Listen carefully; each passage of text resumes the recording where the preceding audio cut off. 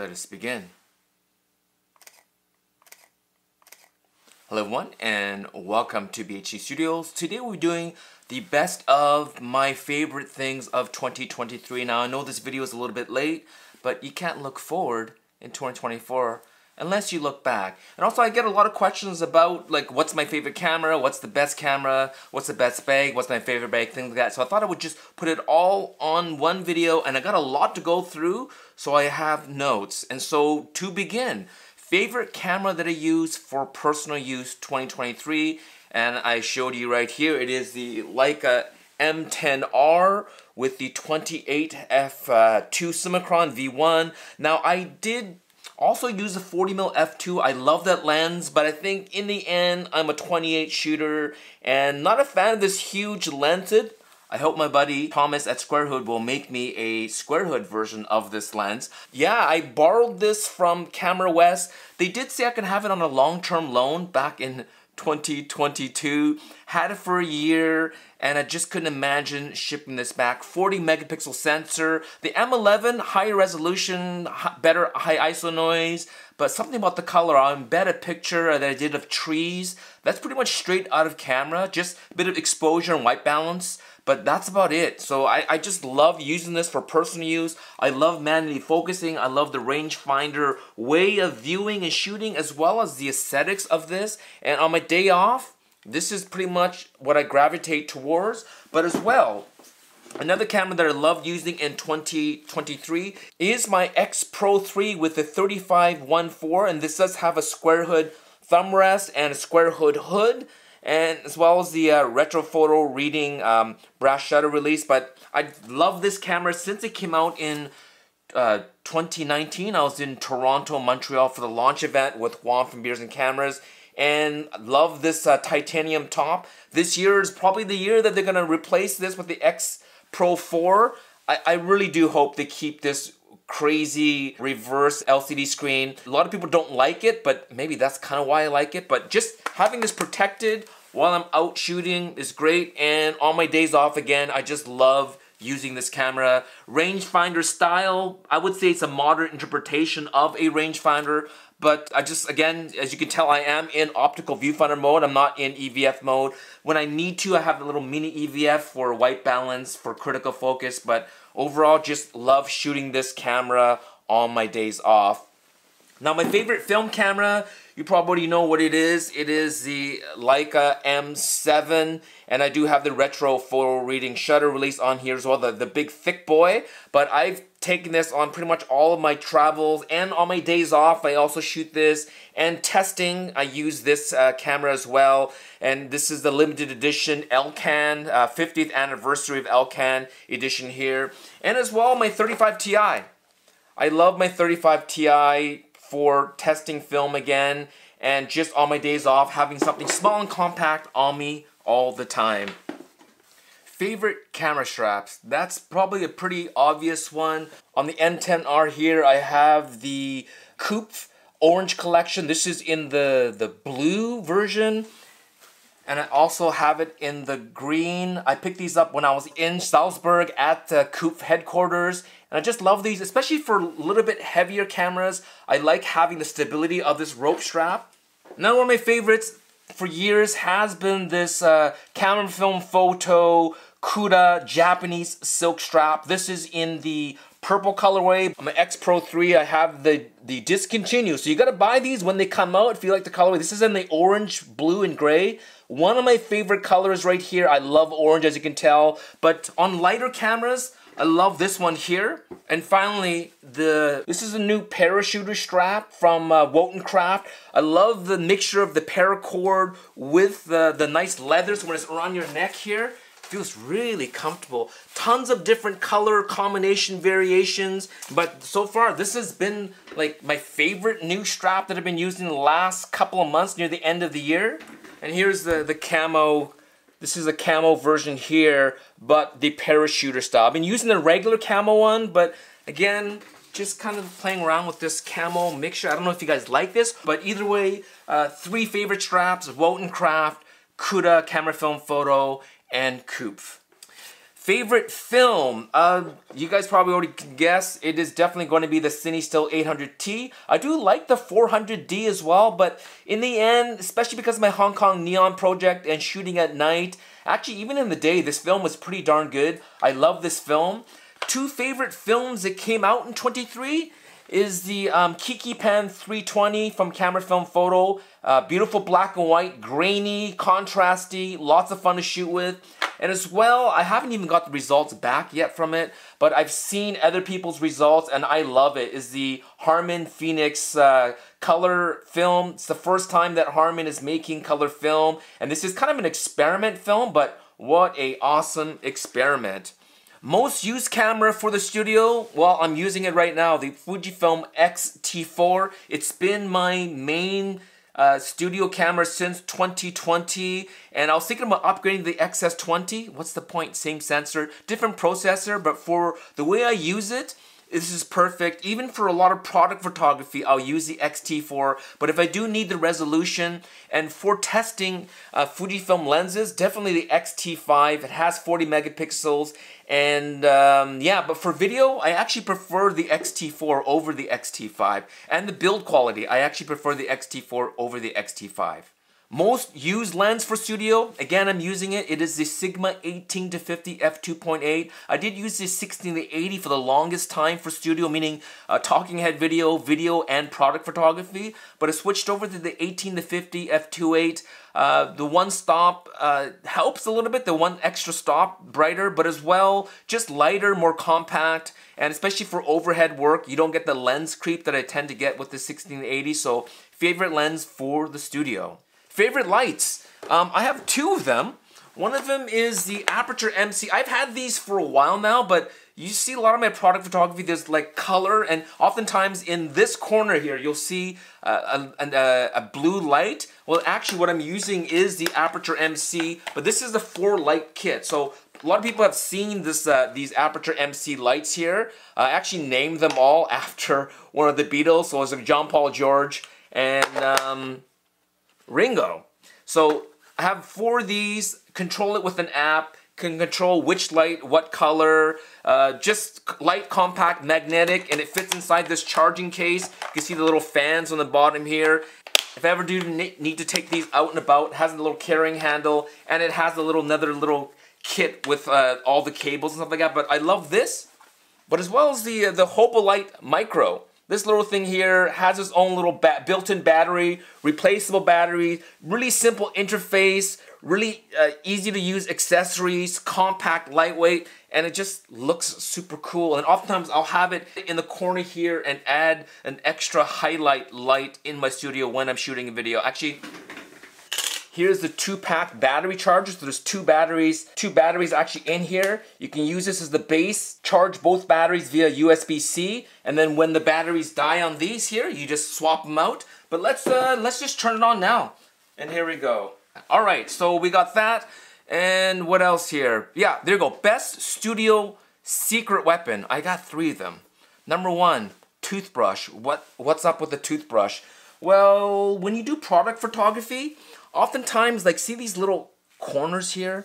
Sometimes dust gets in there and the blower doesn't work. So I just use a soft bristle toothbrush, and you know, these things cost like $1 or $2. And so that's secret weapon number 1 for my studio. As well, I actually carry this with me because oftentimes you see that I'm doing product photography in a restaurant or something like that. So take toothbrushes, but not for my teeth, but for cleaning my camera gear.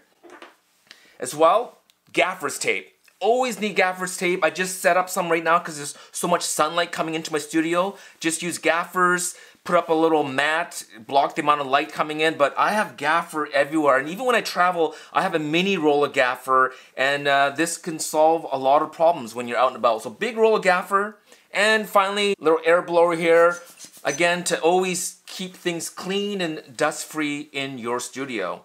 Most used camera for travel for 2023, 2 of them.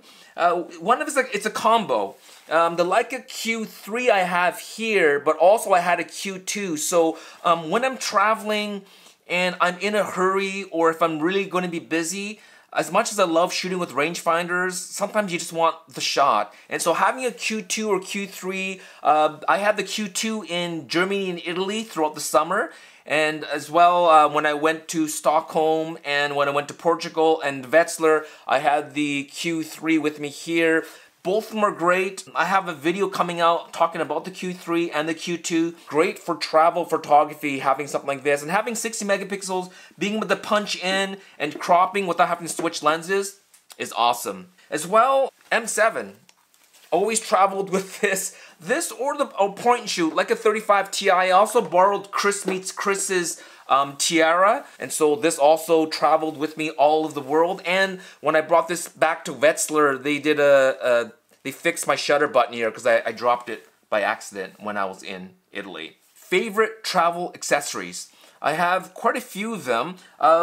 This is, I don't know, do I call this a travel accessory? This is so compact and small. This is on a Angelo Pelle case with the neck strap. So actually this is a really great way of just carrying a camera like this. So it's kind of, you almost forget that it's in, like if this is in a camera bag, you'll forget. Again, while traveling, takes up almost no space, and you know, you get beautiful image quality, as well as with the GW4 ultra wide angle lens. It does make it a little bit chunky, but still, you're getting a 21mm equivalent, and I'll embed some pictures when I was in Italy. I went to a skate park, and I had another accessory with me that I take with me everywhere, which is the EF-X20 flash unit from Fujifilm, discontinued. I have a little orange filter to warm things up because it is a daylight balance, so when it gets at night, it looks a little blue, so having a little orange filter is great. And putting this on, it'll fit on it'll work on a Leica Q series. Any camera that has a center flash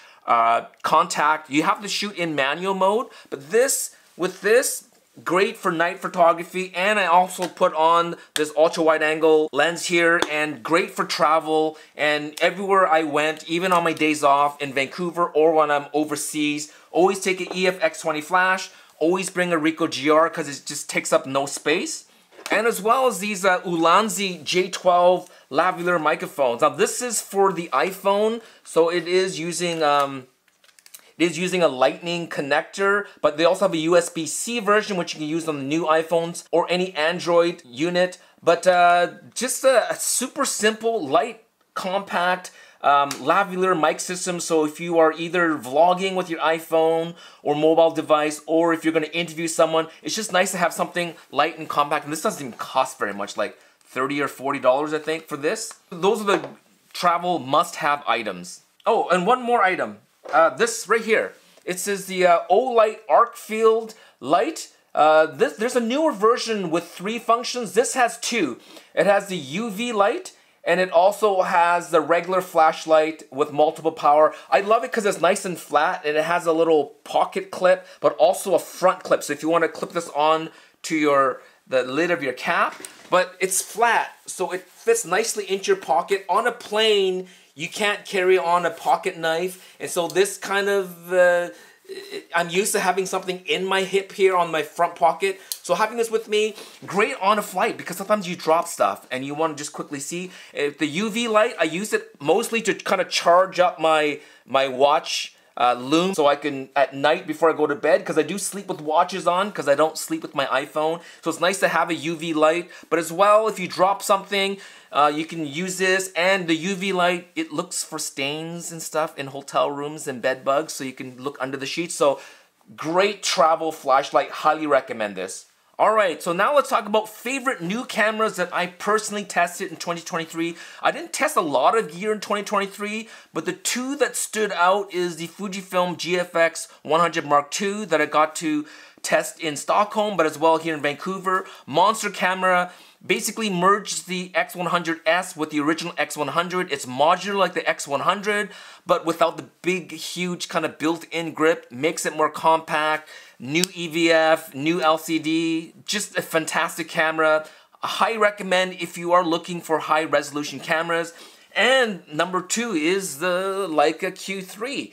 This is just a great camera. I mean, people complain about the price, but they're always sold out. And in the genre of compact all-in-one cameras, there's basically and large censored cameras is the Ricoh GR3, the X100V, which you can't get anymore, and Fujifilm has stopped making it because the new one should be coming out very soon, and the Leica Q3. So in a market of basically there's only three real, I mean there's the Sony RX1 Mark II, but that hasn't been updated in 8 years, even though it's in stock. I don't recommend that camera unless you're a huge Sony fan or you're a huge fan of that lens. But great camera. I really enjoy this. But if I was going to personally buy one, I would get the Q2 and save my money. The articulating screen on this, I actually didn't use this as much as I thought I would. I usually just kind of shoot blindly with this, meaning I just kind of look and shoot. I love the 28, and so this is the right focal length, but again, with 60 megapixels, you can definitely punch in and not really lose that much resolution.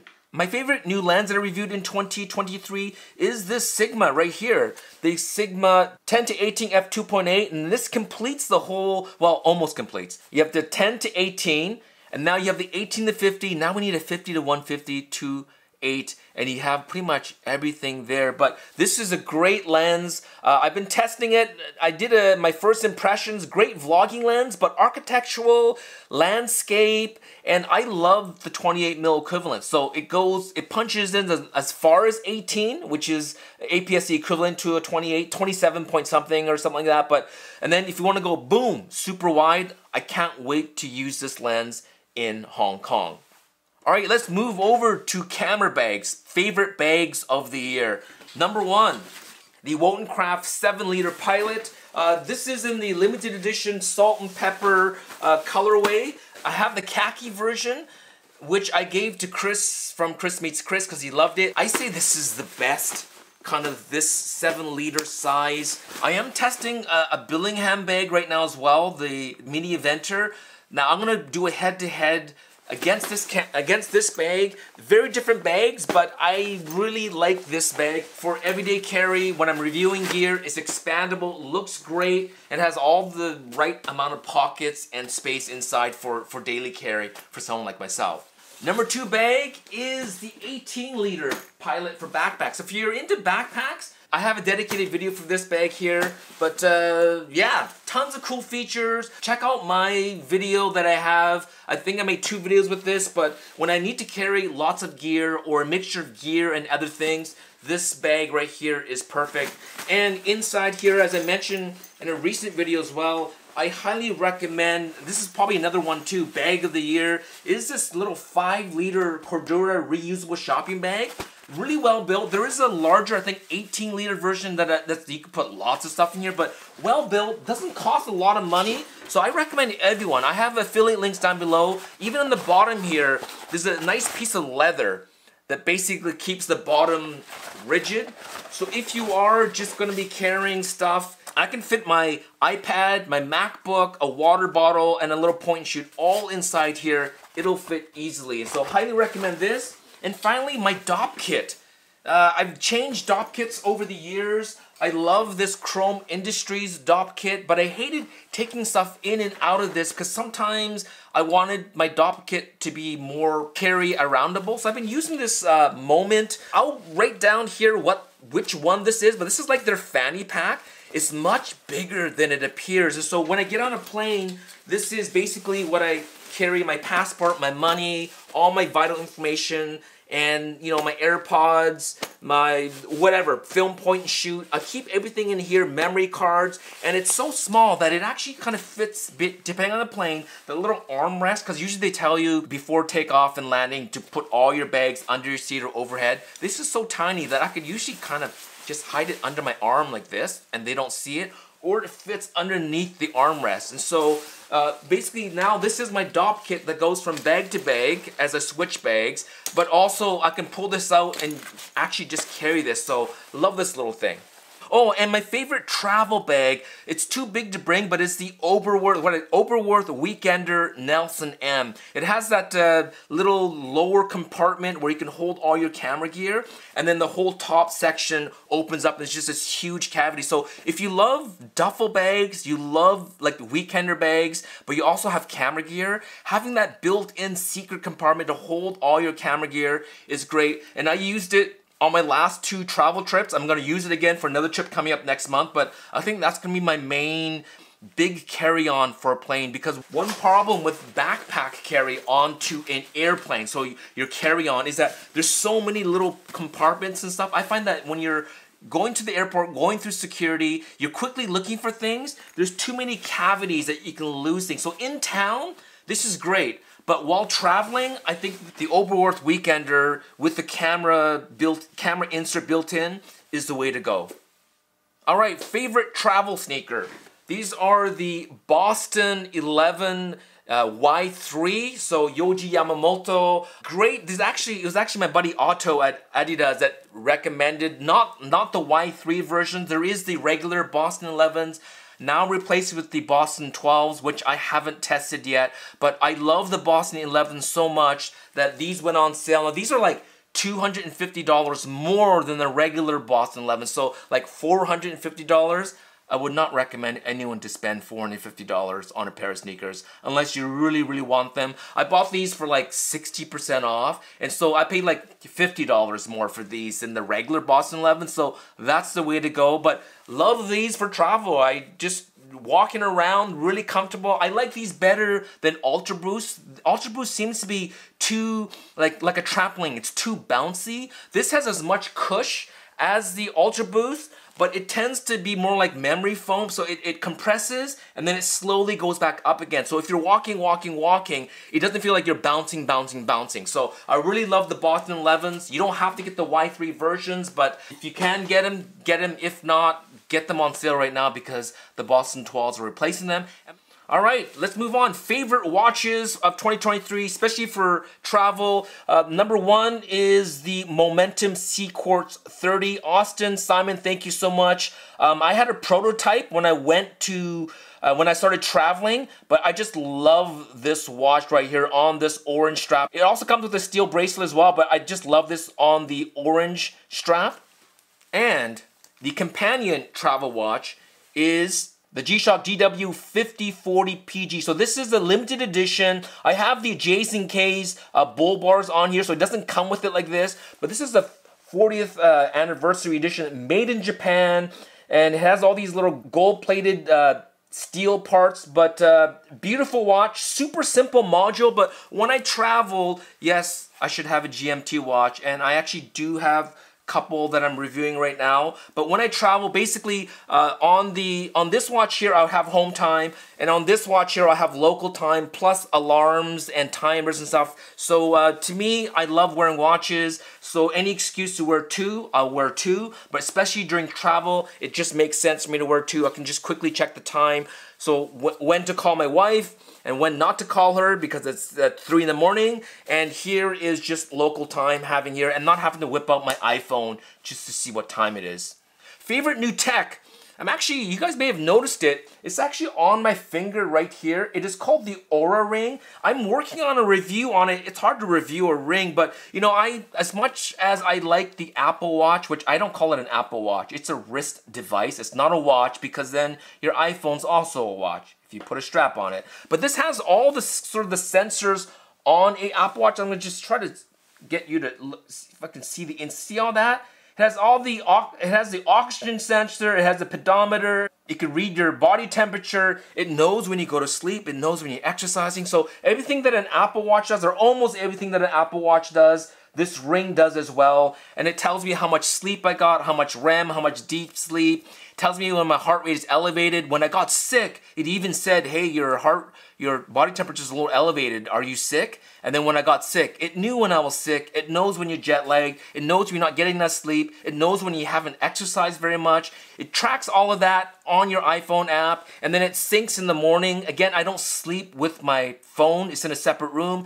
Definitely don't want to sleep with an Apple Watch and be buzzed all the time. So having something small like this, awesome piece of tech, but it doesn't look like tech. And so I'll have an upcoming video where I talk more in detail about this, but having this and then my 2 watches are pretty much, this is my wrist tech that I have. Favorite knife of 2023. If you've been following me on Instagram, you already know what I'm gonna say. It is the Wesson Microblade. Now they do have other knives, but this knife here really speaks to me. It's so small and compact, and it really is a daily carry. Titanium back, G10 front, lots of limited editions. I'll put links down below. There's some funny videos where they made the Shack knife. I visited the Wesson team when I was in Stockholm, and it was great to meet the team, but they have the Shack knife, the microblade in Shack size, and then Hezbollah, they actually were able to put one of these things in his hand. But as an everyday carry, this is great. My favorite pocket tool for the last couple years now has still been this free T4 from Leatherman, because again, it fits easily in the pocket. It has all the tools that I need for everyday use: screwdriver, box opener. So love this for almost kind of like a fidget tool or something, but it's just so, it's like put it on a keychain, right? So two of my favorite pocket tools and my arc field flashlight for 2023. I don't know what else to go through. How about favorite drink? Hong Kong style milk tea. Favorite restaurants in town? Maxim's in Chinatown and E.T. in East Vancouver. If you have any more questions down below, I have all the links down below, either affiliate or non-affiliate links for the stuff that I talked about. And if you have any questions or if you want to add your favorite things of 2023, add them down below. Oh, and one more thing, I forgot to talk about it. This is my new logo here. My buddy Otto, he designed this for me. I've needed a logo for years, and I basically said I want something that looks like an old kind of vintagey Japanese baseball team logo. And so this is what he came up with. What do you guys think? And I will eventually make merch, but I don't know, do you guys want merch? And also, do you want them on snapbacks or something a little bit more expensive? I've had a lot of people asking me, so let me know if this interests you. I made a black on black version, and then a white on black, and then a red on navy. And then I'll probably make t-shirts, and I'll put them on business cards, and maybe even right here, I've maybe even started the video, but I'll put it over here as well. So yeah, 2024, let's see what I'm gonna end up using. Let's see what cameras are coming out. It's really exciting what Leica's gonna be coming out with, what Fujifilm. We'll see if Ricoh's gonna come out with the GR4. 2024, GR4 makes sense. X Pro 4 makes sense. We'll see what happens this year. So thank you so much for watching. I started with the M10R, so I'll close with the X Pro 3. Thanks for watching and happy shooting. Peace.